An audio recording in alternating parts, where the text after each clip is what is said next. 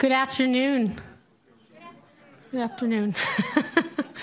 And welcome to this open forum with Dr. Jodi Halpern, our 2014 Curtis R. Holzgang Visiting Scholar.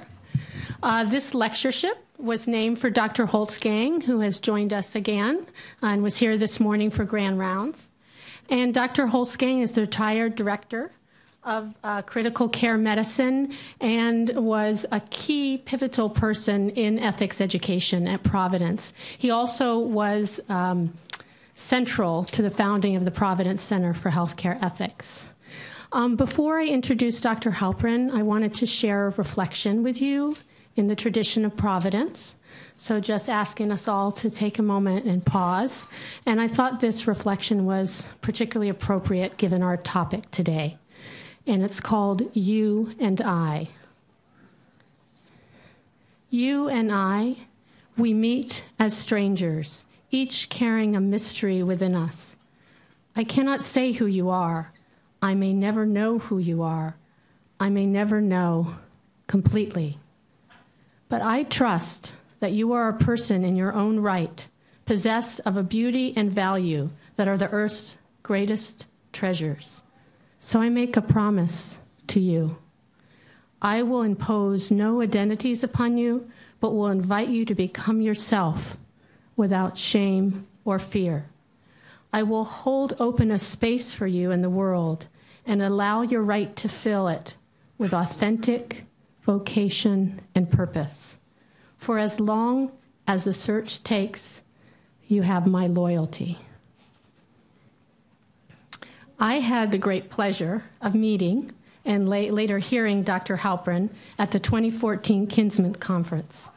I found her keynote address on clinical empathy, which she also shared this morning at Grand Rounds, very thought-provoking and personally moving. In fact, I've thought about the case she shared with us many times since.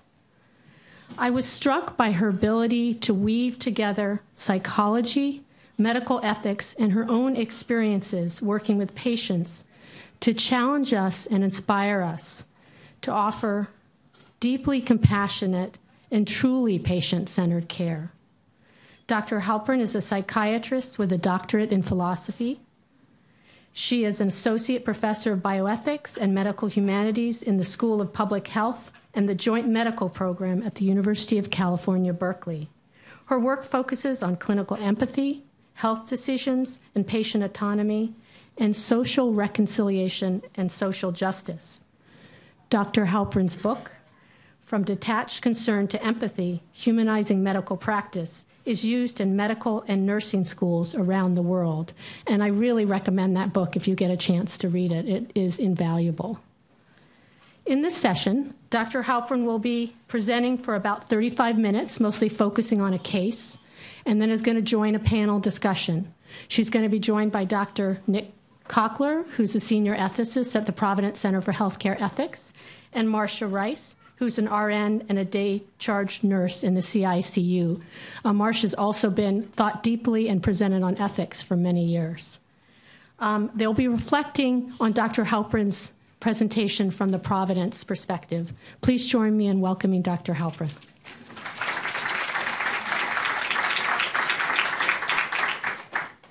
Thank you, Barbara, for that lovely introduction. If I'm over here, can you still hear me? This is a little bit different mic now here. Let's see. How's that? Is that fine for everybody? And I want to thank Dr. Holzgang. And we talked about it a bit this morning, but I've heard a lot of wonderful stories. And I know that his empathy and his work with patients inspires all of you, and including people who've helped donate and create the center here. It's an incredible contribution. And it's an honor to be here today. And I want to thank the folks from the Ethics Center. I'm really enjoying my time here already. It's really a great pleasure. So this talk this afternoon is about the way a whole team, a whole clinical care group can get caught up in emotional projections where a patient is suddenly seen in a very narrow way, and that can lead to medical mistakes. And basically nursing and care errors. So let me present a case to you that involves, it was written up by Francis Degnam in the Journal of Clinical Ethics. I can give people the reference in 2009. And the first of three, I'm going to read the case in three parts. The very first part is Degnam's words, not my words. And then I'm going to pause after I read that and give us a moment to reflect on some issues, then read the second part, pause, give us a moment to reflect, and then read the last part, and then present some analysis, and then we'll work together as a panel. Lois, an elderly resident of a long-term care facility for mature adults, arrives with a history of cardiac disease, headaches, and severe arthritis. She had no local family. The most troubling of her conditions, at least from the staff perspective, was a history of depression and severe anxiety. Prior to coming to the home, she had been hospitalized for depression and anxiety 3 times, each precipitated by a significant life event, such as the death of her father. Lois had shopped from physician to physician, seeking help for real and imagined complaints, taking up excessive time and often failing to follow courses of treatment. While many of her physical complaints were real, Lois was also seeking company. She repeatedly complained of loneliness and lack of friendships. And her neediness, anxiety, and negative attitudes and lack of compliance tended to drive away the very people from whom she sought help. When she didn't feel that her needs were being met, she became demanding and distrustful. One physician reported her as calling either our office or the triage nurse or my phone line 2 to 3 times per day for a period of weeks. Often this was with physical complaints. She would sometimes arrive at a physician's office with pages of handwritten notes, but she also repeatedly complained about how the staff ignored her. As a result, Lois arrived at the care facility on a large number of medications, rotating on and off them without proper supervision, including a large number of anxiety and psychiatric medications, including Xanax, Ativan, Paxil, Trazodone, Oxazepam, Effexor, Haldol, and Zoloft, although not all at the same time. Some of which could interact with many of other dozens of medications she rotated on and off for her other conditions. In the beginning, I mean, we all laugh, but it's actually the core of the case is how much anxiety medication she was being given, which does happen, we all know. In the beginning, she was allowed to administer her own medications, but due to her lack of compliance, many of her critical medications were eventually administered by the nursing staff. Lois would barrage the staff with needs, and while this led to more attention in the short run, it led to them avoiding her in the long run. This triggered her loneliness and anger, which then increased her demands. When the team tried to rationalize and reduce her meds, she would initially become so anxious that her needs for the clinicians would increase.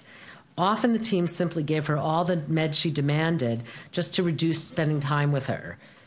So the first question I'd like you to reflect upon for a minute, and maybe take some notes yourself because we're going to discuss these things at the panel, is how would you break this vicious cycle of anger, demands, avoidance, and over-medication?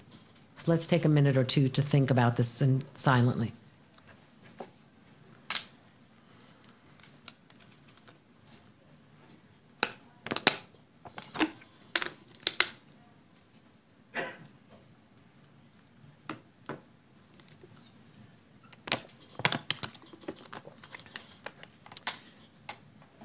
Okay. Lois has a very difficult personality type for caregivers. She's not only circumstantially alone, but she has a style of dependency that made her needs seem endless. Providers can find this overwhelming and ultimately avoid her, which increases her anxiety. In her case, what began to break the cycle was the intervention of a longtime neighbor of Lois's, Mary. Lois contacted Mary and asked her if she would agree to perform the duties for her durable power of attorney for health care. Mary did not know Lois well, and she was surprised to get the request and said she wasn't sure about taking it on, but she was a kind person and she realized how alone Lois was. She began visiting Lois regularly. She came up with a firm and reliable set of arrangements with Lois. No phone calls at work, but rather Lois was to hold her concerns until Mary's scheduled visits, which were frequent and short in duration. This calmed Lois considerably, and she was able to reduce her anxiety meds consistently. However, things came to a head on a day when Lois was expecting a visit from a friend in another state. The friend, who she viewed as almost a daughter, had recently had a child, and Lois wanted to give her a present. When Lois asked the facility to withdraw $500 from her residential account as a gift, Lois was told that there was no money in her account. Lois became agitated. At first, she was upset about just not being able to give her friend the gift for the baby. But as time went on, her fears became increasingly irrational, progressing from fears that her money had been stolen to fears that she might be put out on the street. The staff members were unable to calm her. The team leader, at her wit's end, said that Lois needed to be put back on stronger sedating medications, and even remarked at one point that she needed to be sedated for 2 months or put in a psychiatric hospital. But as the team leader calmed down, she then said, well, what we do need to do is get a psychiatric consultation. The leader said that the consultation was to see if Lois could be admitted to a psychiatric hospital where her anxiety meds could be rapidly increased. In addition to this episode, the team leader noted that Lois had shown many other examples of erratic behavior. The main one that she brought up was that Lois was stealing newspapers from other residents' rooms, even though she received a daily edition of the same paper. She also brought up that Lois had been calling the doctors previously at home. So, second thing for you to reflect about for a minute is, if you were this team leader, what would you hope to get out of a psychiatric consultation? Would you also be thinking that the goal would be for the psychiatrist to admit Lois to the hospital, to a psychiatric hospital, or would you have other goals as well? So let's think about that for a minute, silently, and we'll discuss it later.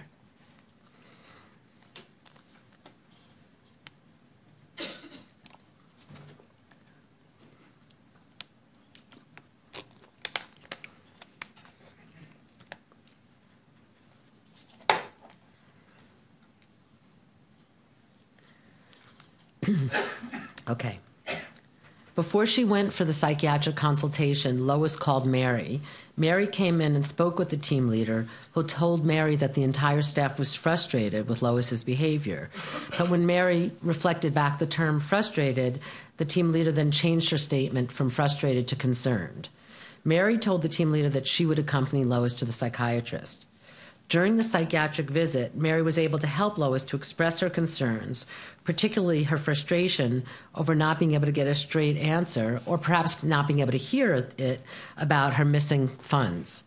When the psychiatrist asked Lois about taking the newspapers, Lois explained that she had an agreement with several other residents of this. She was in the healthier part of this elder community, and there was also a nursing home part for people that had very limited mobility, and she was collecting the newspapers and bringing them to the people in the nursing home on a daily basis. In other words, it was an act of charity. Similarly, Lois admitted that she had called the staff at home, but said she made those calls only if the caregiver would give her their home number, but she was able to acknowledge the inappropriateness of these calls. Moreover, Mary was able to report how she'd handled the problem of Lois's call to her and how the strategy had corrected the problem. Lois knew not to call Mary at work and that Mary would see her very regularly. Following the interview, the psychiatrist concluded that Lois did not need any additional anxiety medications. He told Mary that he was deeply impressed by how well Lois was doing and said this was the best he'd seen Lois in years. He had seen her previously. He further concluded that while Lois was a negative person with personality disorders, someone she trusted could talk her down. When Lois was feeling out of control, a major trigger for her anxiety, a strategy of empowering her, setting limits, and reassuring was more appropriate than medication. Finally, he recommended that the staff work with her to develop trust and to allow her to express her needs and ask questions when she appeared confused. Following the psychiatrist's recommendation, the staff implemented the strategies that they had come up with, and similar to what Mary was doing. And improvements in the trust and coping strategies allowed the staff to help Lois cope better with her own anxiety. Now, this doesn't mean that Lois became an easy client, but before the stroke that eventually led to her death, Lois became an active and valuable member of the community, developing friendships, going to church, and participating in activities. Mary also helped Lois understand and feel secure about her finances. In fact, Lois's primary care physician referred to her relationship with Mary as the best medication that Lois could possibly have found. What is problematic is the fact that without Mary's intervention, the outcome could likely have been very different. Okay, so this case is an important wake-up call. It gives us a chance as caregivers to reflect on how group dynamics that we're unconscious of can influence our treatment decisions, especially when caring for more dependent or demanding or anxious patients. Lois's extreme anxiety and intrusive behaviors, going to the nurse's station constantly, calling doctors on their cell phones, all of that, understandably evoked a wish to get rid of her or at least quiet her down on the part of the team. However, as you can see, this sets off a vicious cycle. The team becomes somewhat avoidant, and as they become avoidant, she becomes more anxious and then more demanding. So they were in a bad spiral. She perceived their wish to get rid of her, and that made her more frightened and insecure. Unfortunately, the doctors and nurses in this case and often are unaware of their own avoidance behaviors. It's very interesting how all of us miss many times the cases in which we manage difficult patients by just kind of avoiding them. And I have so many stories, but I'll just tell you one really quickly. I'm a psychiatrist, so I supervise psychiatrists who are learning how to do 50-minute sessions. And one of the people I was supervising told me this example where she was having a session with this man that said several things in the session that made her feel very uncomfortable and anxious.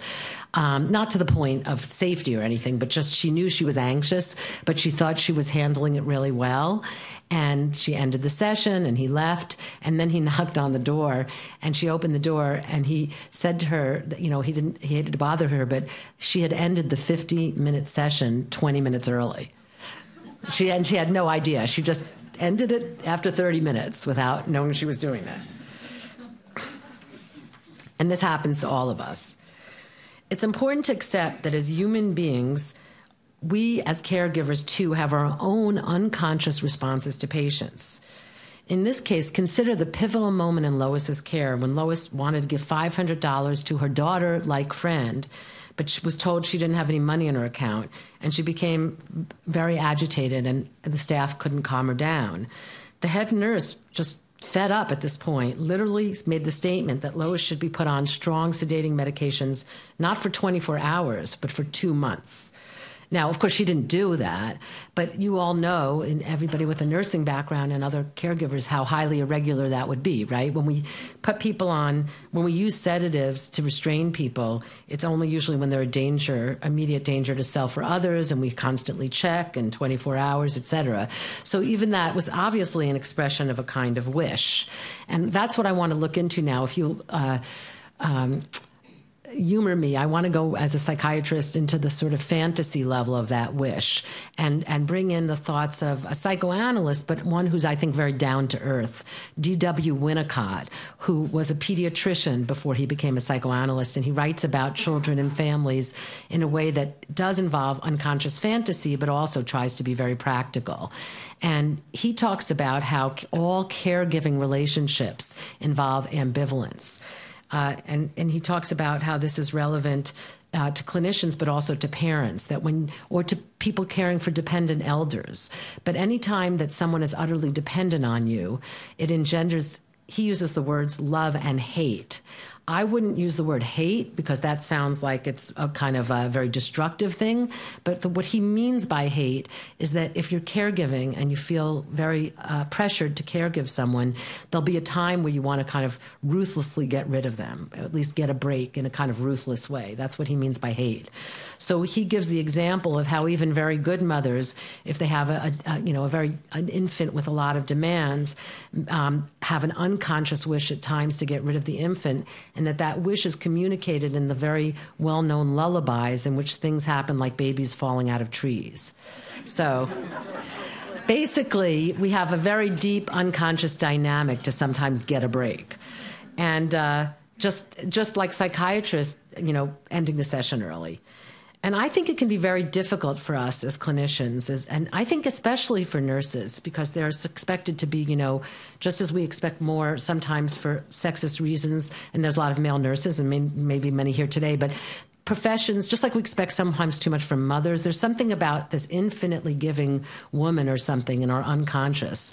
And it can be really part of the culture of nursing to not want to say that you really want to get rid of your duties at times. But it's definitely, you can see it with social workers and doctors too. And you could see it with this whole group. I mean, they were just worn out with Lois. And I think it's not too far-fetched to say that they may have had a shared, the whole team may have had a shared unconscious fantasy view of Lois as a kind of inconsolable baby. She was just always needing them. And if you had an inconsolable baby and you're a good mom, you only have one way to get a break, which is to put the baby to sleep. And I think that was behind that slip of wishing that she could be sedated for 2 months. And I'm just suggesting that you play with that idea. In any case, there was some kind of fixed view of Lois as a very infantilized person, and not really seeing that she was also an adult, an elder adult who had capacities, and that somehow got lost in this whole mix. And I talked this morning about the need for empathic curiosity and how important it is that as caregivers, we not only give of ourselves in all the generous ways that this nursing staff and others were giving, but that we cultivate a habit of being curious about what we're not getting about our patients. So nobody is ever just one way. So if a patient just seems unbelievably dependent and clingy, we have to become curious about, don't they really have any independent part? Isn't there more to this? Why do they appear to be such a baby? And also, Lois was doing these erratic behaviors, but there wasn't enough curiosity about why was she doing these things. So, for example, in this case, first of all, the fact that she wanted the money to take care of a daughter-like friend who had just had her own baby was very adult-like of Lois, but that wasn't somehow really understood. Secondly, the fact that Lois had no family and was completely providing for herself and found out that all the money in her bank account was temporarily at least gone, the fact that that would really scare her is something that I think there could have been more empathic engagement with. And I think what the most interesting example of all of a lack of empathic curiosity is that the nursing staff it never occurred to them that she was stealing the newspapers for a good reason.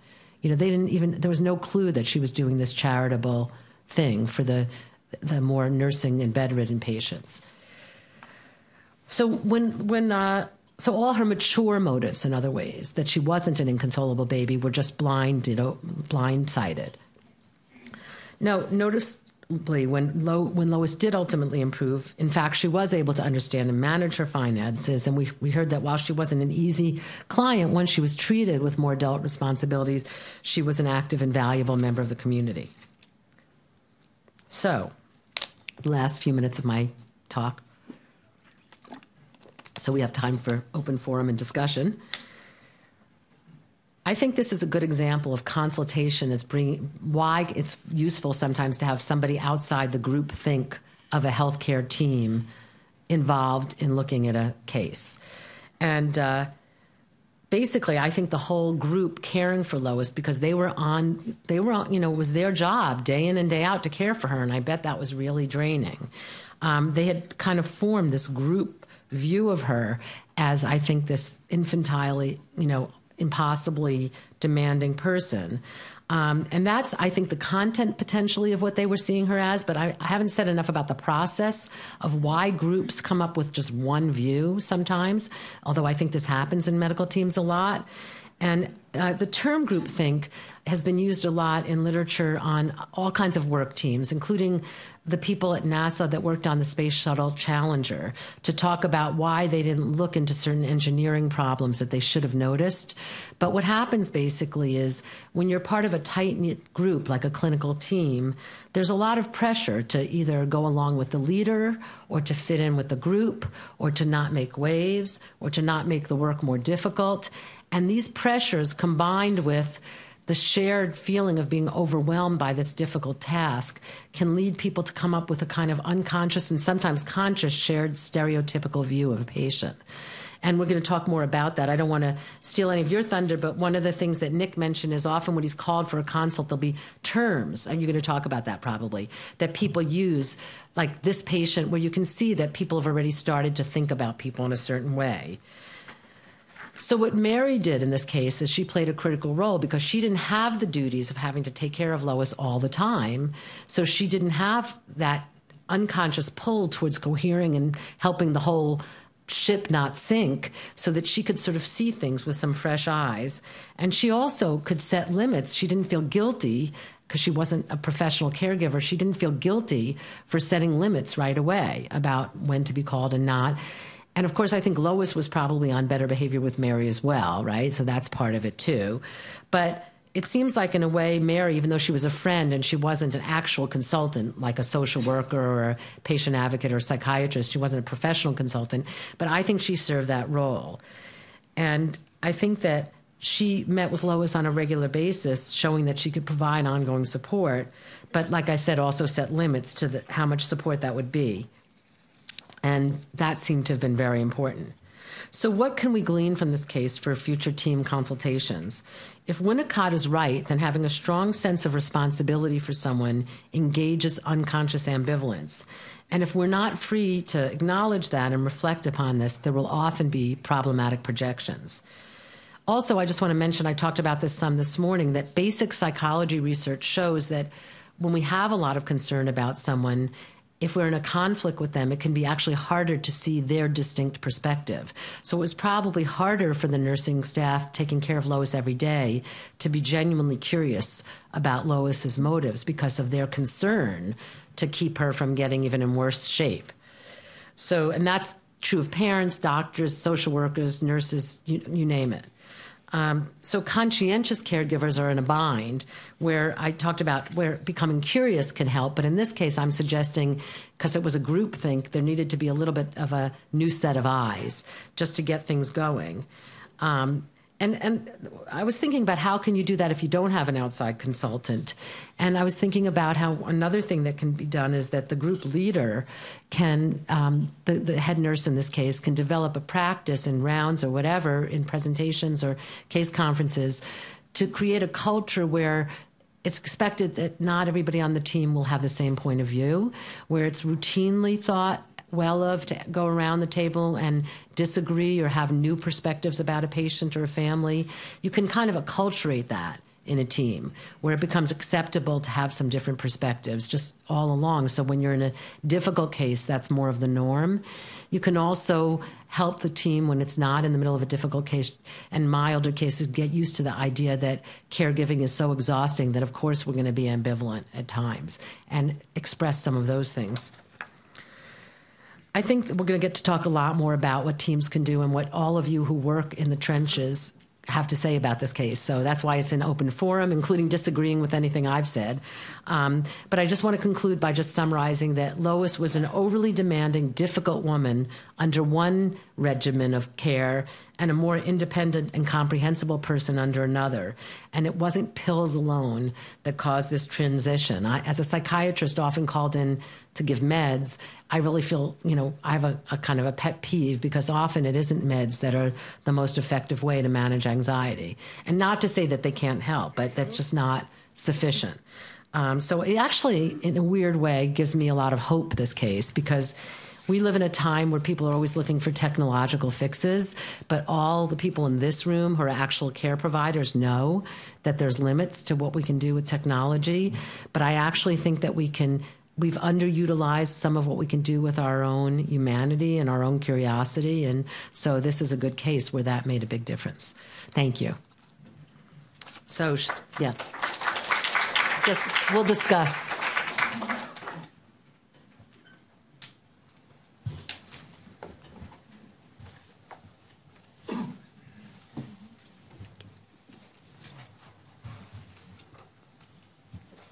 Thank you, Dr. Halpern. I'm Nick. This is Marcia. Pleasure to be here with you all this afternoon. I would like to go back to a couple of the questions that you posed to the audience. And the first question was, how would you break the cycle? And this is not a rhetorical question. I'm not known for being rhetorical, I hope. to the audience, how would you break that cycle of anxiety, demanding needs, and avoidance, and you're that team leader? How would you think about breaking that cycle?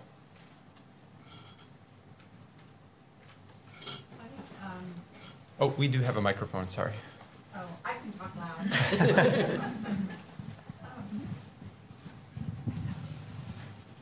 I haven't been in that exact role, but just as a primary care doctor, it's very common for us to decide that the patients that we least want to see, we have to see more often. And you can just see the dread in the resident's face when their preceptor actually suggests that. And it's just, I mean, it just gives you a pit in your stomach, but you know that's actually the first place, because you're not connecting, you're missing something, and sometimes you just need to spend more time with them to get to know them. And, you know, sort of the teaching about somatization is just that they need to not have a reason to come see you. Thank you. I do find it interesting that, and I believe it was, I first learned of it in Dr. James Grove's article, that the patients who might display a certain pattern of behavior that push us away are paradoxically most afraid of losing that connection. And how can we catch ourselves when we're feeling that sense of avoidance?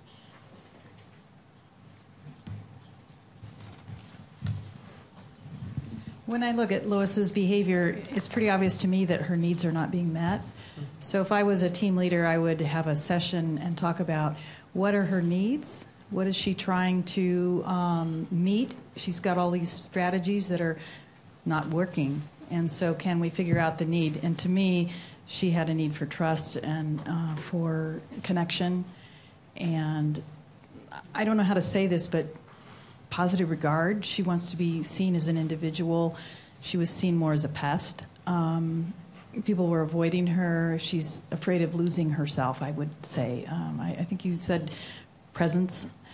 So those would be the things that I would focus on and see if we could institute some strategies that would meet her needs, because she just keeps coming up with behaviors that aren't meeting them. And she'll do that till the cows go home, until we finally figure out what's going on. So.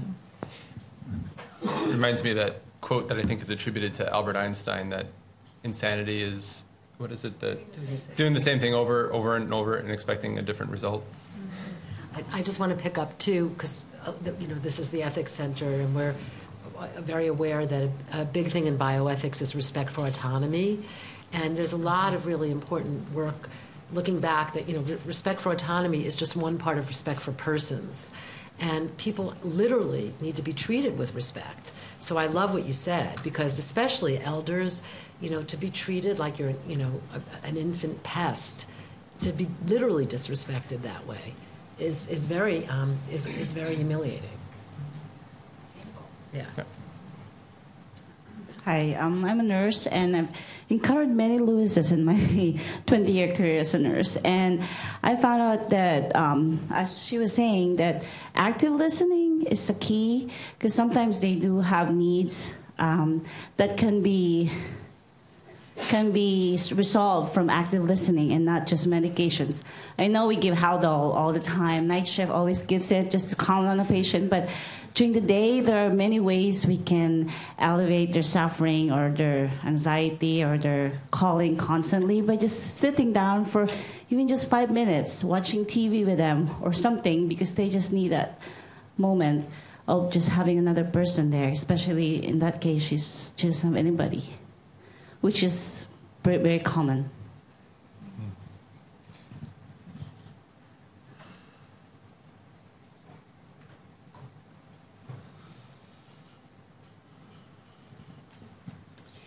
I appreciate what you talked about this morning when you said how our conflicts that we have with people really becomes about our own need and our own kind of desire to avoid or take care of what we're feeling. And it reminds me, I had a clinical supervisor who I used to talk to about ethical challenges and difficult patients, and her question to me always was, what would you do if they were normal? And that's something I often say over and over again to myself. When there's a patient, I don't want to follow up with them. I already met with them. I want it to be done. But then I have to say, well, what would I do if they were normal? Well, I'd follow up with them. So it's kind of a silly mantra, but it's something I often use in these challenging situations.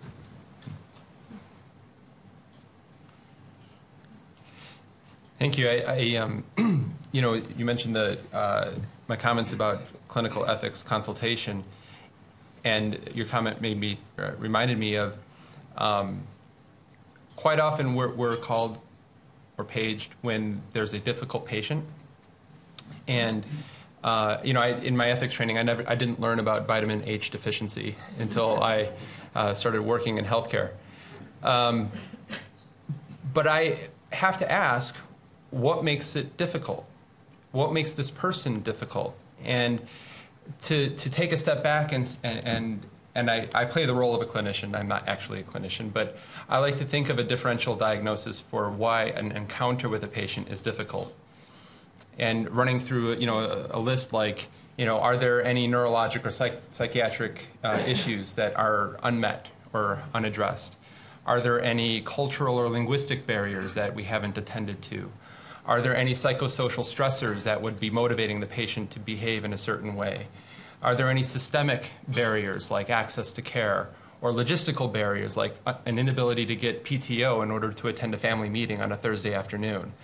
And by and large, running through that list, you end up realizing that it's not the patient that's difficult, it's the circumstances or something about the circumstances of the clinical encounter that are difficult. And so I think that the shorthand is, if the patient was normal, what would I do? I think is a shorter hand version of that. Thank you for your comment. And sometimes it's just that the patients get labeled in nursing. You'll go into report and they'll say this patient is difficult or this family is difficult. And so then if you're the nurse going out there to take care of them, you have this preconceived difficulty. Whereas had they not laid that, you could have developed your own relationship and maybe found out what the problem was. So sometimes it's because of this labeling that we all do, or they come in because they have a history of ETOH or drugs or something like that. So we label them, and we will miss things that are going on with them because we're not really looking to why they're acting this way. So the why is the curiosity. Mm-hmm. I'm just a resident, so you don't have to take what I say seriously. I think we can learn a lot from Mary in this case. I think she was a huge help to Lois, and I think what you said that Mary did that I want to bring into my practice is that she listened to her as a person. So she was viewed as a patient, she was viewed as a resident, but never as a person. And I think that unique perspective really helped Lois to understand what she was. And the other thing that Mary did that was very helpful and can prevent staff exhaustion is she established boundaries, didn't she? And so I think that was really helpful. She said, I care about you and I want to meet with you once a week, but I can't get a phone call from you every day. And I think that that's what Dr. Leonard was saying about just seeing your patients more often can actually be very time-saving in the long run. And I think that's something that we could do to break the cycle, is just to, again, humanize the person and not view them as a patient sometimes.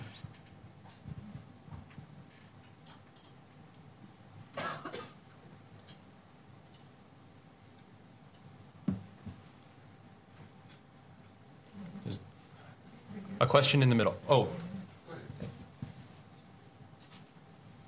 Go ahead, sir. In our office, I practiced for about 39 years. In our office, I practiced for about 39 years in ophthalmology, but I had previous experience in, I'd say, intensive psychiatric help when I was in medical school in Cincinnati under Maurice Levine, who was a psychiatrist, head of our department. And we always kind of, amongst ourselves, if we can gossip a little bit, would say that the only psychiatrists that were worth a damn was a pediatric psychiatrist, because they listened. And we could communicate with them. And the rest of them, we had to do their physical exams for them. And another point, we had a very few problem patients in our office. And I tried to tell the patients situation to the girls that are working in our office. They're God's children. Be patient, understand them. To that end, I had a patient that came in very angry. It wasn't our patient, but she became our patient. And she was just using a lot of energy of everybody. And Elsie was ready to cry. And I said, Elsie, you're a wonderful person. Don't let her do that to you. You know, and she was really kind to her and very nice. And 2 weeks later, the patient came back with a bag of animal cracker cookies. Extra moments spent got to the patient's heart. To Nick's comment about sometimes getting called for difficult, I remember a physician and went through the whole story, and I said, so what exactly do you want ethics to do? And she said, well, fix it. So just keep your expectations realistic. But one question, I guess, for the panel, but actually for everybody, and I've never done a study on this, but it seems to me sometimes difficult families or difficult patients, the conversation shifts to stewardship of resources. And so we stop talking about the family and the patient, and now the discussion is, well, we're wasting resources. And now we're not talking about the people anymore. And I don't know if other people see that in their experience as well. And is that to change the subject so we don't feel guilty about not liking them because it's not about them anymore? And if it's not about them anymore, then we probably removed ourselves even more from that curiosity of which you speak. So I've just got it. I know, thinking back, sometimes difficult situations turn into stewardship conversations, and I'm going to suspect that's not a good thing. But I don't know if other people experience that as well. We changed the conversation to make it maybe more manageable. I don't know if this is true in all circumstances, but I wonder if sometimes the shift to stewardship or distribution of resources is a way of rationalizing not spending time with the patient. That we need to create a reason to set up a distance. But it's a wondering. I want to just thank Dr. Halpern for the words of empathic curiosity, which it's just great to have words for something which on a really good day I try to do as a general internist and as a faculty member, which means I should really be ignored. But my question is almost a pathophysiologic one. What is the role of empathic curiosity for the patient who has personality traits or personality disorder, at least as a major part of the problem?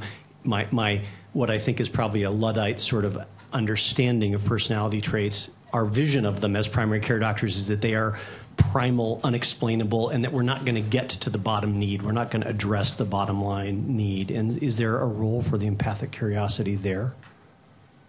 Well, and I think it's likely, again, this is a case that Francis Degnan wrote up. It's not a clinical case I was involved in, so I don't know the actual patient, Lois, but unless this was just the craziest projections in the world, which I doubt, it sounds like Lois probably had a personality disorder. Let's assume she did. And so I think it's a very realistic case in that sense, because they said even when she became a functioning, more adult-like member of the community, she still was not an easy patient. So I think that, and the personality disorders have, there's a spectrum of them. There's certain kinds of personality disorders just make people do great altruistic things, and they just are very unhappy. But most of the ones we talk about in medicine are the ones like a narcissistic personality disorder, a borderline personality disorder. And, there's no way that empathy is going to cure that. I will just make that statement, and maybe all these psychotherapists will come after me, but I just don't think you can cure a really, a very severe, real significant narcissistic or borderline. I'm with you in that I'm with the most recent thinking in psychiatry that looks at these as having a biologic as well as familial component, familial in both elements, actually, often biologic and upbringing and complex features. And they're not as absolutely objectifiable as like bacterial pneumonia, but they're looking more and more like there are elements of that. And of course, there's social constructs because, there used to be like hysterical personality disorders when there were views of women a certain way. I mean, personality disorders have a cultural overlay, what we consider a personality disorder. So I'm not saying that they're pure biologic entities, but there's an overlay of culture and society and what society can tolerate and power issues. And then there's an underlay of biologic elements that make people just very, very vulnerable to rage and not able to soothe themselves very well and to always make use of other people to take out their issues. So, let's just say it's a complex mix. So let's say you have adults that are unlikely to suddenly become an easy person. Lois never became an easy person.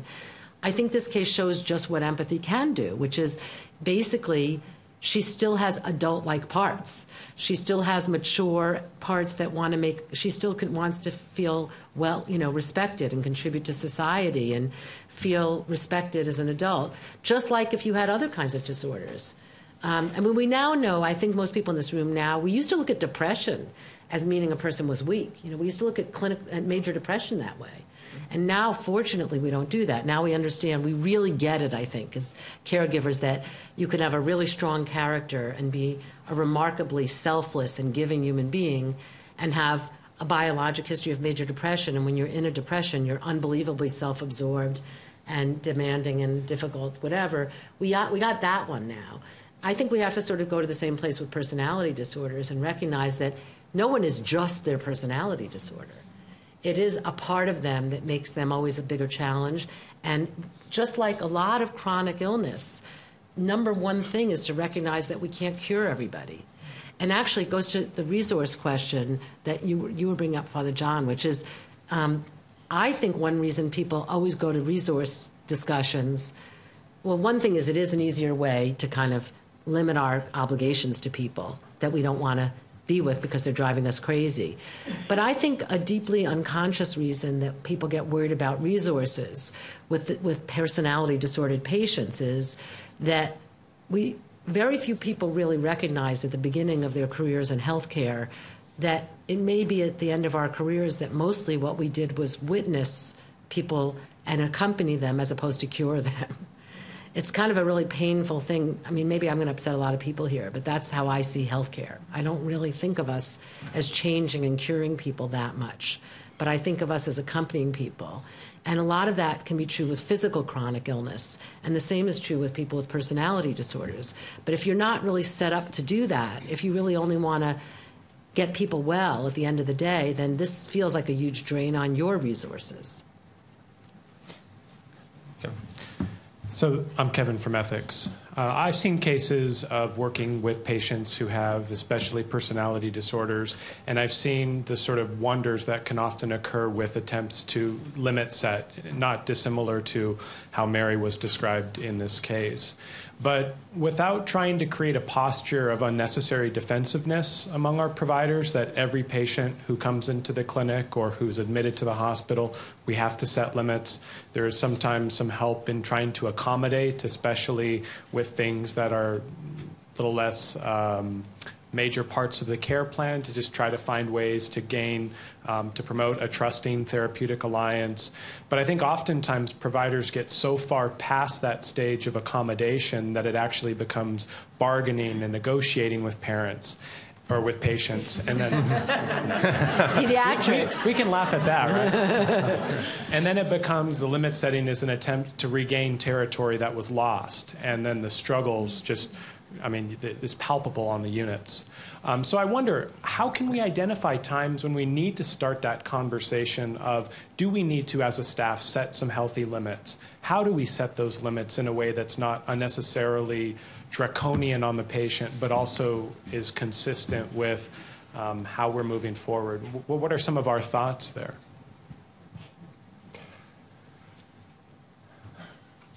I'll venture a start. I think when we start to feel these things, when we start to feel anxiety or anger or frustration, that might be a clue that we might be overstretching what we're comfortable with. And maybe it would be the time to pause and rethink what is our therapeutic relationship and what are the boundaries that I'm willing to go to and not willing to go beyond. And in my experience, what I found is we're we get to the point of recognizing the boundary that we're not willing to go beyond after we've crossed it. And so, having the self-awareness to think about, and this actually, if you look at the business literature on negotiation, they recommend before you enter a negotiation, know when you're willing to walk away from the table. But we end up in these relationships, these therapeutic relationships that become problematic because we haven't thought, what is our professional boundary and how far we're willing to go or not go. And I think in terms of when you start thinking more about how the patient may be irritating you or driving you crazy or something, when you get to that point, you know that you're not thinking about what is actually wrong with the patient. And that's when you recognize that, you need to step back and say, what is going on with this patient? What am I not seeing? Do I need to have somebody else pay attention to this patient or dialogue with them about what's going on with the patient to get a different perspective? I'd like just to throw out an idea that popped in my head as I was listening to this. When we deal with our patients, it's not unlike dealing with our kids. Mm-hmm. And because we have to be present with them, and what my wife and I decided we would do to set boundaries for our kids is when we found that their behavior was turning us into people we didn't like. And so that's when we set our boundaries. And I wonder if the same principle might apply here, even though it doesn't sound necessarily professional. I think that's kind of what I meant by knowing that boundary. It's about what kind of professional do I want to be, and when am I no longer becoming that professional, or when am I no longer acting in a way consistent with that vision? I guess one thing to add to all this discussion so that it doesn't feel like, especially because I think you're right, but I think that it could be misconstrued as saying, patients aren't children, we're not, you know what I mean? So it doesn't want to sound patronizing. And so I think what we're really but I do think that the dynamic you're describing is exactly accurate. And I think the issue here that I was and I talked about this this morning, is basically, we and our patients are co-human, and we're all in the same boat. And we're all going to die. We're all afraid about that. We're all afraid of suffering. When we see a patient, like I talked about one this morning that made everybody so afraid that they didn't know they were afraid. This patient also evoked all kinds of feelings, people about their own dependency needs. So basically what we're not aware of is people can only drive us crazy because, you could literally, I guess, ring the bell of the nursing station every minute or something. But I think a limit would ultimately be set on that. But people really drive us crazy because of our own stuff. And the hardest role that caregivers and parents have in common is, unlike business negotiations, where there's the BATNA or whatever, your best alternative to a negotiated, you have a thing you can walk away from if you don't like a business negotiation. But the whole idea of being a clinician is loyalty and commitment. And it's the idea of being a parent. So when you can't walk away from human suffering that's not only a pain because it's out there, but a pain because it's also in here, it can be unbearable. So I think the biggest thing is to recognize that limit setting is not because that person is such a pain. Limit setting is because we have a limited ability to deal with the human condition ourselves, and we need help and support for that. And so we need to seek support. We need to set limits and be, real about that too. And so that's I think that's why it's not humiliating. It's about our own limitations. All of a sudden, a bunch of hands. How about the lady in the...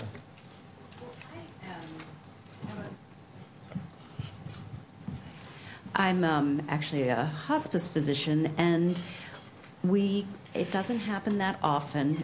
We actually set a fair number of limits around, say, use of opioids and behavior towards staff and such. And there's an occasional time where, despite all that limit setting, despite multiple interventions, I think we're trying to do our best to have empathetic curiosity to patients. There's some situations where patients or perhaps families continue to transgress those limits, and times in which sometimes I think our staff are even threatened. And so where I'm going with this is I'm wondering, are there times when, despite everything we want to do for these people, and we're hospice, we want to take care of these people to the end of their lives. We feel strongly it's important to do that. But sometimes,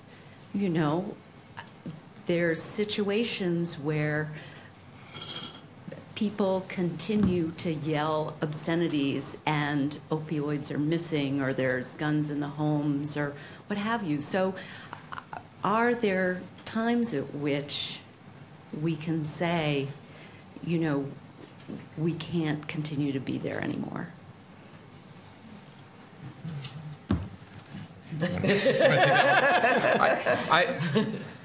So at the risk of being controversial, I'll say yes. But the burden of proof is on us. And I like to think of, when we think of this, and usually it comes up in the context of whether we can discharge a patient from service, or I've heard the term firing a patient. Think of three things that constitute the therapeutic relationship. What is the bond that we have with the patient? What are our shared goals with the patient? And what are our shared care plan? What are the interventions? What are the tasks that we're willing or not willing to do? And there may be circumstances where we just don't have the same goals, or we're just not able to come to terms with what they're asking us to do is beyond my scope of competence, or my willingness as a healthcare professional as I see myself to do. But it often, what often gets unspoken or unaddressed are the issues of trust, the issues of empathy, and the issues of safety that formulate that one component of bond that we have with the patient. And I think we need to start there before we start thinking about goals and care plans.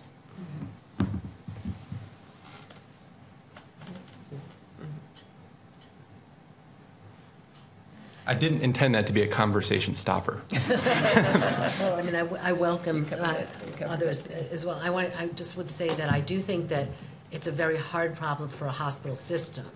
I think that I kind of am better at figuring out what to do at the individual clinician level. Mm-hmm. I've definitely been involved in a number of consults and situations, and also myself even, where there was something toxic in a patient or family's treatment of the healthcare provider, where it was important to have a different provider provide the care. Mm-hmm. So I think that can be a no-brainer at a certain point. But I think, in other words, I think we should, that's why I think we need to work in teams, because we're not all infinitely able to work with everybody.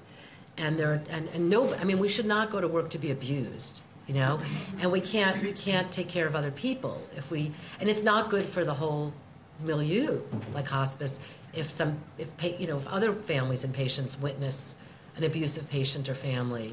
So there's definitely such a thing as an abusive. We live in a culture with a lot of violence in the culture. So there'll sometimes be somebody in a hospital or hospice setting who's really violent and threatening to people. And if they're not so violent that you have to get the police involved, they still may be so emotionally violent that it just can destroy the safe milieu for people to work in. But what you do as a system, I'm looking at the organization of people. Mm-hmm. I don't know how you deal with it as a system. I was involved in a policy years ago at UCLA. The ethics committee did this difficult patient or family policy, and it was kind of trying to set grounds for warnings and a kind of observed interaction and ultimately a discharge or transfer. I didn't do the policy. I was just a new member this long time ago. But I mean, I can imagine that there need to be things. The problem is, and especially your Catholic healthcare system, and I believe in public healthcare systems and Catholic health, you have missions, so you don't want to say people would have no care anywhere. So I see why it's a dilemma.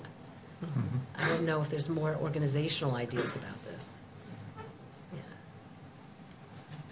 Did you want to? I don't. Okay. Experience with this. Go ahead, Sarah. Oh, I'm sorry, Dr. Holzgang. Go ahead.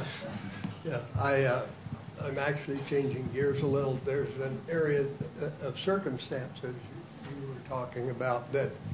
I have turned on? No. Oh, okay.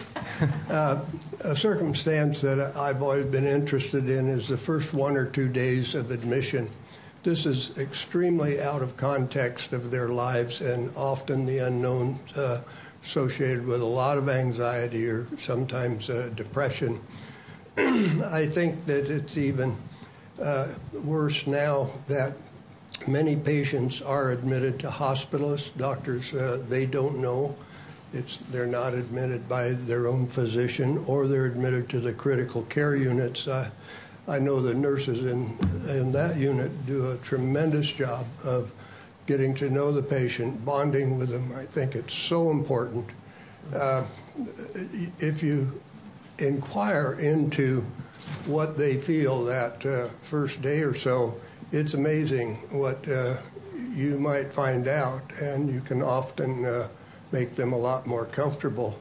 I remember a stoic old man who was just anxious as could be.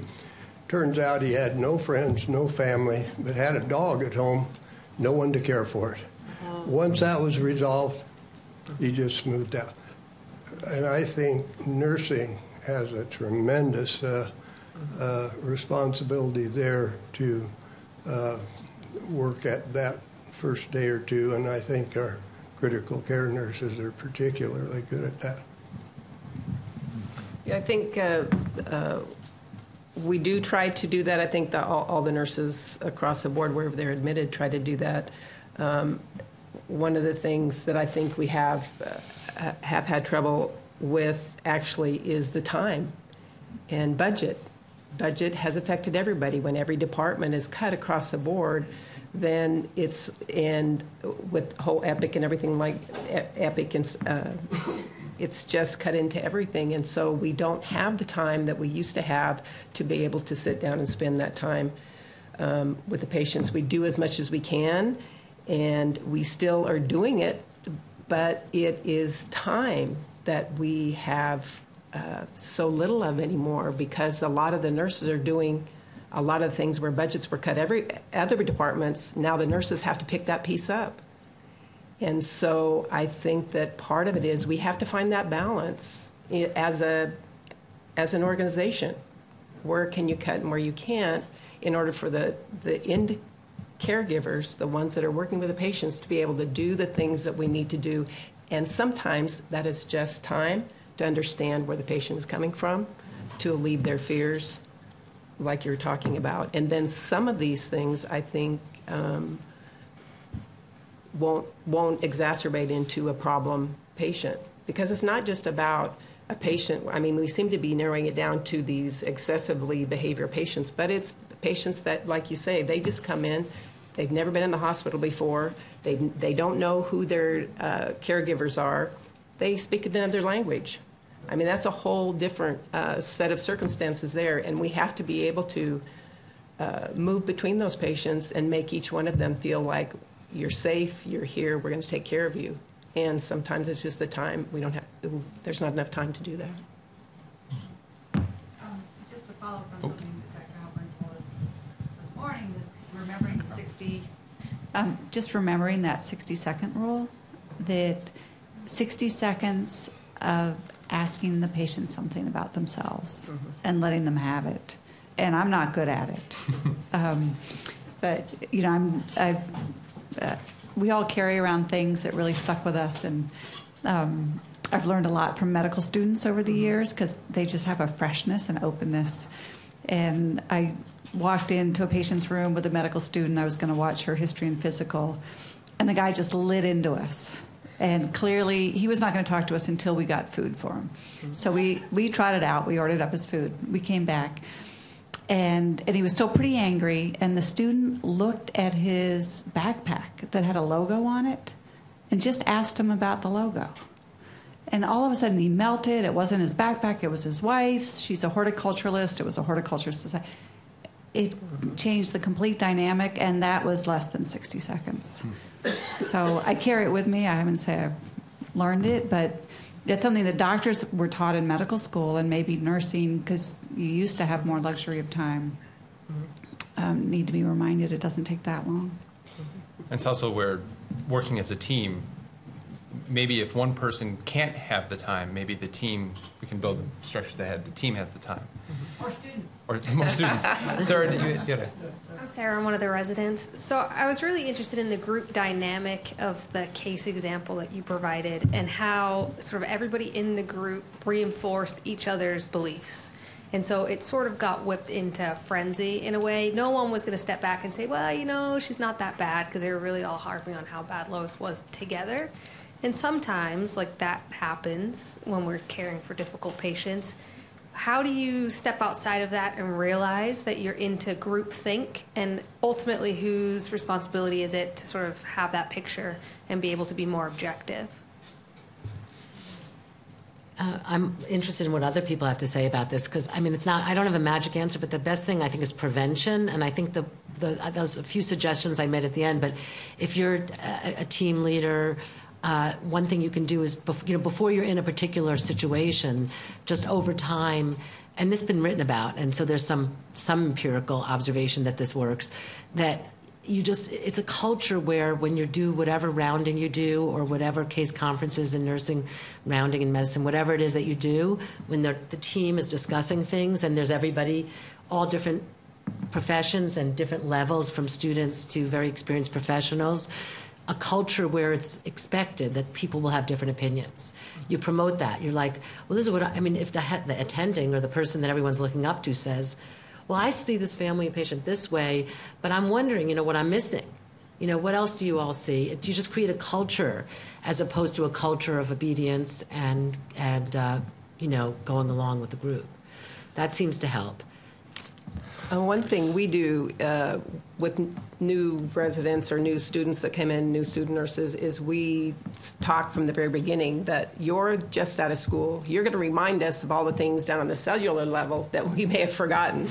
So we can learn from you and you can learn from us to try to develop that culture that it's okay for you to speak up and say what you need to say to maybe teach us something and we teach you. So it's a two-way street, and that's the kind of culture that we've tried to develop in our unit specifically, that everybody has a voice, and yours is just as important as anyone else's. So I think if you can develop that, then the new people coming in, no matter where they're from, are more likely to at least say something if they know they're not going to be shot down. So an argument has been made that one of the, we hear that first do no harm is one of the principal principles of medical ethics, but an argument has been made for first don't be quiet should be a principle of medical ethics. Was there a hand over here? I have a comment. I would love to see us as a medical profession get rid of this thing of labeling patients as difficult patients. Mm-hmm. And I like to translate that to, this is a person who has difficult behaviors that I'm not equipped or aware of how to deal with them. Mm-hmm. And what that does, I find that people get labeled when you're feeling helpless, hopeless, or afraid. Mm-hmm. And there's other things too.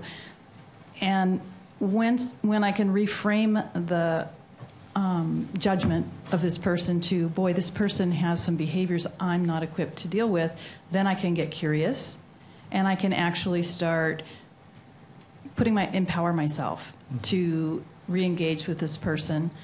So I wish as a whole culture, of medical culture, that when we catch ourselves or others labeling patients or families as difficult, that we would challenge that and say, gosh, sounds like this is a patient who is challenging you in order to figure out how to meet their needs. Anyway, that's... Mm-hmm. I think that's a good point. One of the things that I attempt to do is when I get the referral or when I look in Epic and I see the reason for the consult, I'm often having to interpret these labels, non-compliant patient or difficult family. So I have to pause and say, okay, that's a label. Independent of how accurate it may be in describing the patient, that there's an evaluative dimension to those words that now the patient and or family have been carrying with them from clinical encounter to clinical encounter.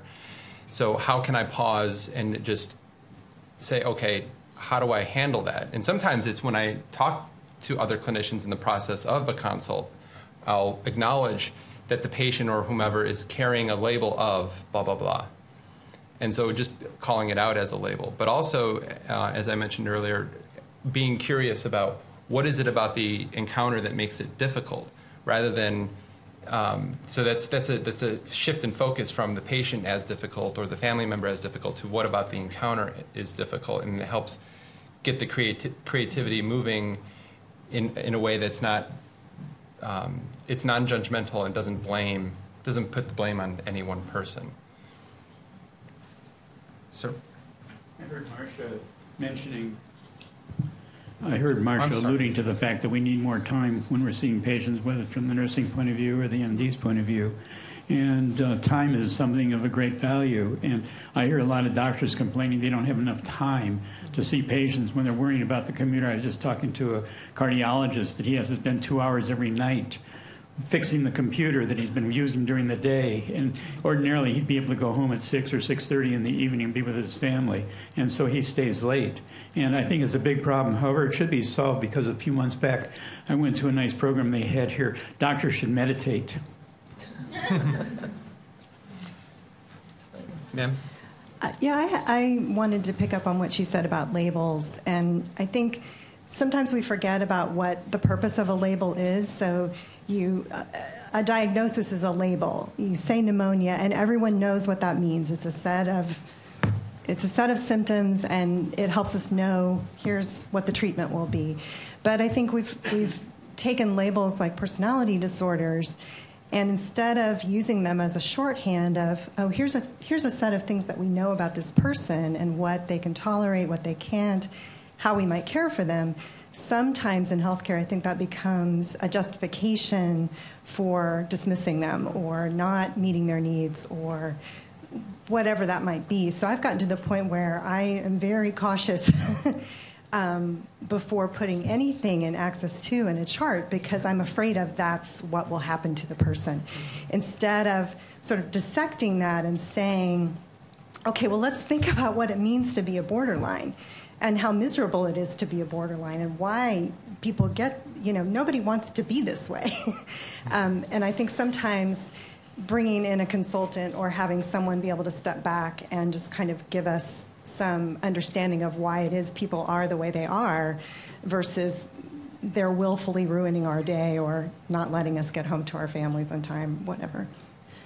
Yeah, I just want to add one thing, tying in a lot of comments about resources and time, and just that it's just sad because it's basically, and the family analogies, you can imagine like in a very supportive community or family where there's lots of, everybody's feeling supported, there's a lot of energy to deal with members that have differences and maybe take certain amount of high input. And in a very limited and overly stressed system, that tolerance just goes away. And I think that's part of what's happening with our healthcare system. In context to being a nurse, yesterday I was floated to different floors on my 12-hour shift.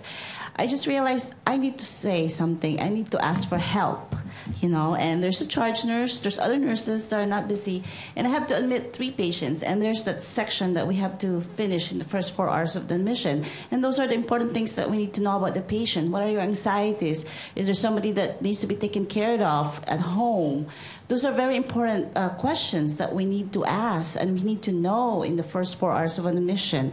And yesterday I was able to pass it on to other nurses who can help me, because I guess 3 of these patients came in direct to bed from the doctor's office, and they have concerns and they have anxieties, and I think as nurses speaking, I would suggest that we have a charge nurse, we have other people that can help us, and it's just a matter of asking is important.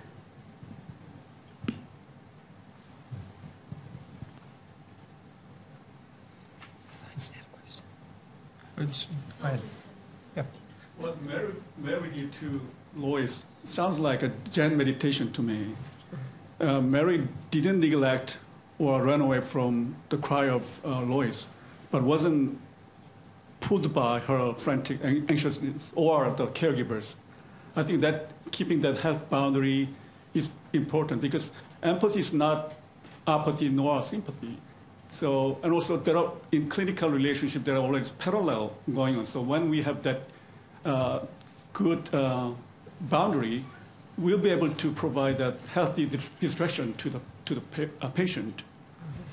Well, I love that comment. I have to say, I'm personally really interested in the comment about and learning about, the different kinds of Buddhist practices for compassion.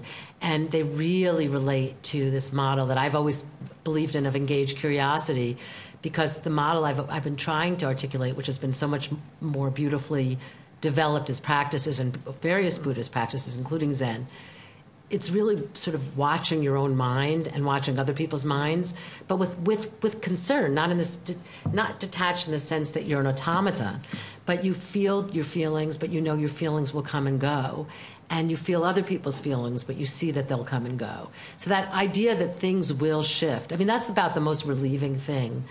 Literally, we work in shifts, right? Mm-hmm. And one way we survive in a day like you were having yesterday is we know a shift will end. Otherwise, we would never be able to do these jobs that we do. So, and it's the same thing with affect and feeling and intensity, even the saddest things. I think that's part of maturity, too. Sister Linda in the back. Just a comment. I've heard frequently the expression of what is the professional responsibility, what is the profession, who is the professional. And I was struck, often I'm asked that, what does it mean to be a professional or in the healthcare professions? And my understanding is that a group is honored to be a profession if they have a well-articulated code of ethics, as well as being highly certified, educated, and qualified.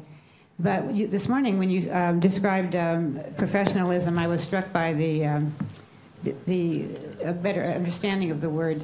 And sometimes we know something by the lack of it. And the description of a failure of professionalism as when I am acting out without knowing what is going on within me. That struck me as really a very important way of honoring the ethics of the healthcare professions, just as Simon was speaking, of knowing who I am. And often for me, I find out that it's the buttons that are being pushed in me because that person has exactly the same misguided personality or whatever you want to say. But I was just so struck with that, is acting out without knowing what is going on within myself. That is truly unprofessional, and it's not a matter of detachment or clinical objectivity or some of the other kind of whatever we're talking about when we talk about the privilege of being part of a profession.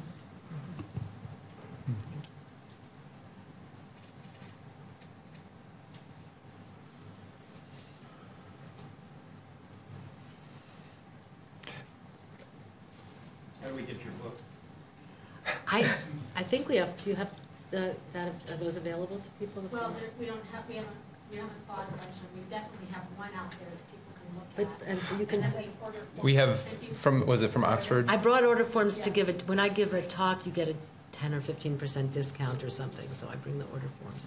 But you have that.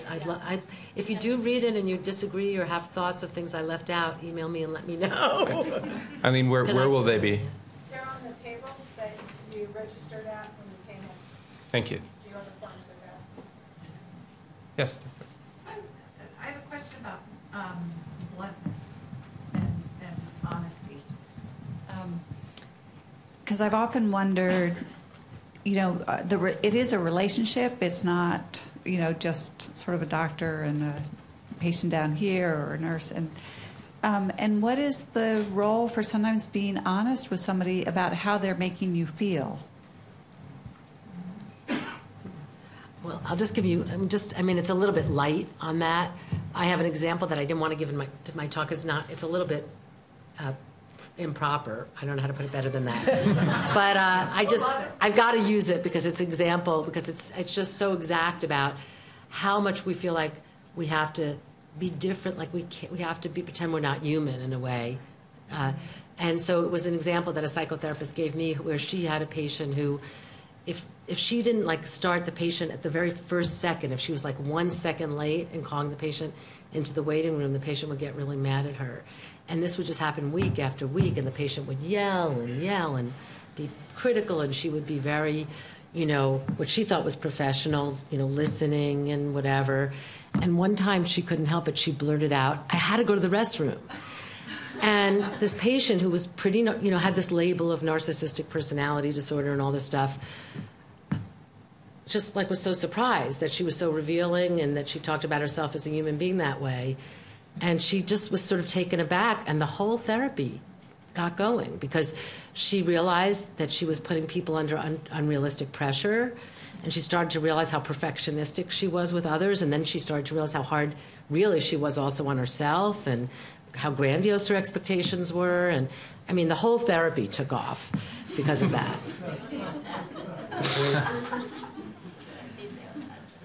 So I'm going to push it a little harder. Yeah. Because that could be embarrassing for.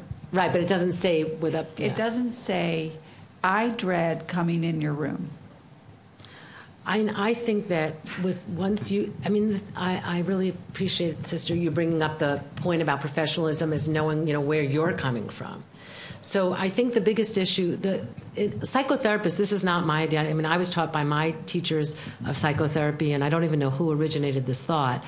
But, when you make interpretations, when you're doing psychotherapy, you say things to people that can be hard to hear. That can, it sounds like you're, in a way, treating your husband like he's a child or something. Something that could be seen as very difficult. Once you have a really good therapeutic relationship with someone, as a therapist, you might say things that are kind of hard on another person, right? So we learn, never say that in anger. Never make an interpretation, because this is where psychotherapists, a lot of times, they don't realize that they make all these interpretations that are pretty cutting because they're pissed off at the patient. I mean, then they can do a lot of damage. So a big learning in psychotherapy and psychiatry is to know always sort of where you're coming from. So, I mean, my advice would be not to let someone know they're bothering you when you're furious, because it's, if you don't have to. I mean, of course, if there's a danger or risk, and we talked this morning just about, we talked at resident rounds about just a patient's family member who won't let the nurses go in and start the IV and standing there and badgering them. I mean, again, we're allowed to do things to make it a safe workplace and say, "I'm sorry, I really need to ask you to step aside right now," and even to call security and do, whatever.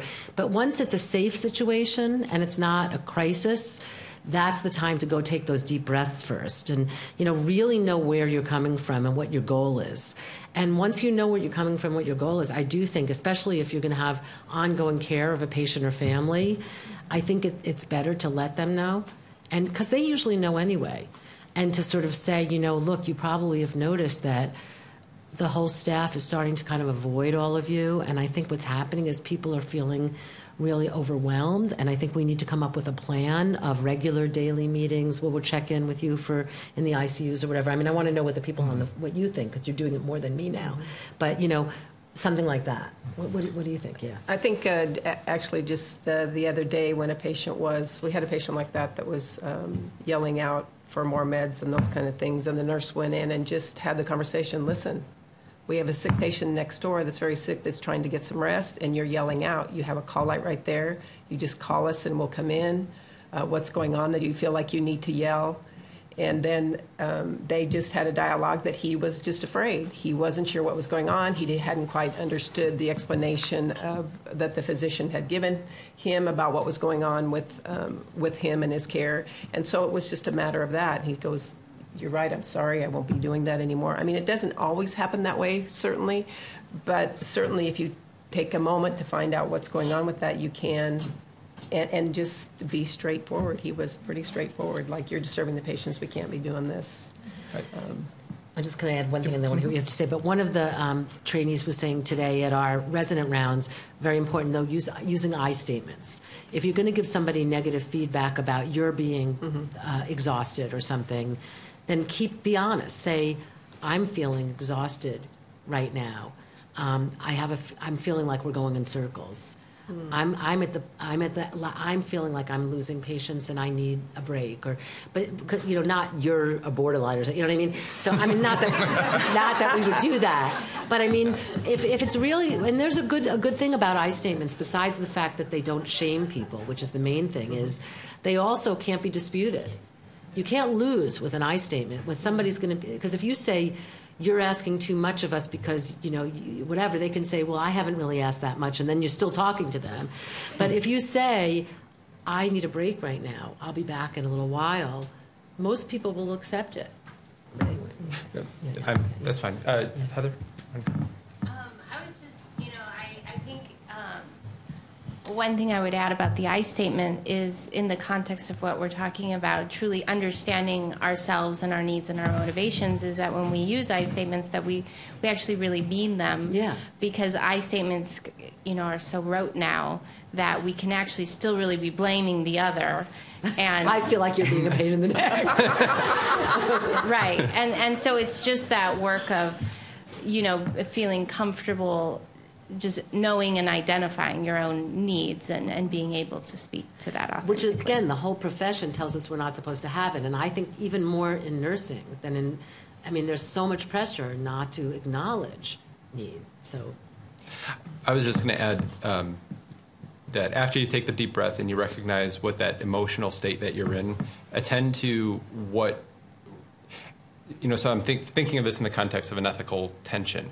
What is it, the ethical tension? Anger might represent an injustice on some level. Shame might represent a feeling of disconnect or being an outsider. Guilt might feel like I need to reconcile. And then making it safe and, sort of a formula that I've heard that works well, and it's worked well for me in certain contexts, which is describing what you observed, the behaviors that are causing you to feel a certain way, describing what you expect, and then working towards a mutual solution between the gap of those things. Dr. English, and this will be our last question. This discussion has brought to mind the question about the bidirectionality of doing medical consultations, which I'd like to address to Dr. Halpern and Nick specifically. And I just reflected back. When I was a hospitalist, I was really challenged by patients who came in with borderline personality disorder. And I discovered initially I was asking behavioral health to come in to help fix the problem. But after a while, I actually was asking them to come in to help me deal with the patient and with the nursing team to deal with the patient. And all of a sudden, I was basically turning it upside down because suddenly the patient was getting billed for something that wasn't the patient's benefit directly, but it was really for me that I was asking, help. And later, when I was doing palliative care, I discovered that in palliative care, an awful lot of our focus, honestly, was to help the referring team understand the patient better. So part of our culture and part of our opportunity for cultural transformation is to begin to understand how we use our medical consults, because I still think the prevailing feeling is it's for the patient. And that's true. For my ID consults, for my general internal medicine consults, certainly how I use cardiologists and nephrologists, it's all for the patient's benefit. But for ethics, for psychiatry, and for palliative care, it's for our presence with the patient that makes a difference because we're the medicine. So how does that work, and how do we really think about it? And in the consults you do, how intentional is it that the team is asking you to help them rather than just to fix the patient? And how do we think about that, ourselves? I'll just answer very briefly in the Providence context. That's one of the main reasons why we approach ethics consultation not strictly as advisement, but as an opportunity for coaching. How ought we be thinking about the case, the care of this patient, and what are some questions that I need to ask myself? And I find myself in the role of the ethicist wondering, can't we get behavioral health to come in and give us some coaching about how to approach care of this particular patient or family?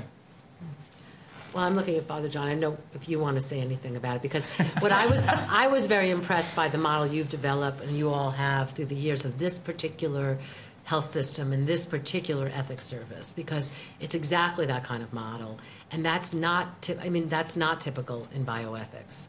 So that's exactly what I think you all are doing, which is working with the team to help them think with you all about and Barbara. What about using behavioral health in the same way? Well, I actually, I think that it probably depends, again, on how good a system and how open everybody is to it. But I am asked that at that level. In the systems I've been in, I've been able to help get, but I'm not, there. That was the one time that was when I was really involved, very, as you are, very regularly, where people started to get used to thinking it was actually help, like they wanted to call for a consult because they knew it would help the team feel better. And sometimes, people want psych consults, but they always want, around the country at least, they want psych to get rid of the patient, take them to the psych hospital or sedate them or something. Mm-hmm. But I do think that that would be a hospital by hospital culture probably. I think you're 100% right though, that's what's needed. But you've done that with ethics here, I think. Well, thank you all very much for your participation and presence, and thank you to Dr. Halpern and Marcia for